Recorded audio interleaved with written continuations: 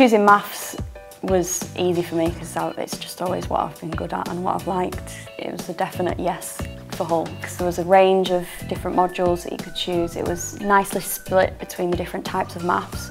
For me, choosing the location was crucial for travelling because I've commuted from Grimsby since my first year, so that was a big input. I think I've gained more confidence. I think I've changed a lot personally. I've come out of my shell, and the people that I've met at uni as well have helped with that because I feel like a different person. Be prepared to work hard because it is difficult. You know, there's a lot of work to do, but enjoy it at the end of the day because it's worth it. It's good. It's a good subject.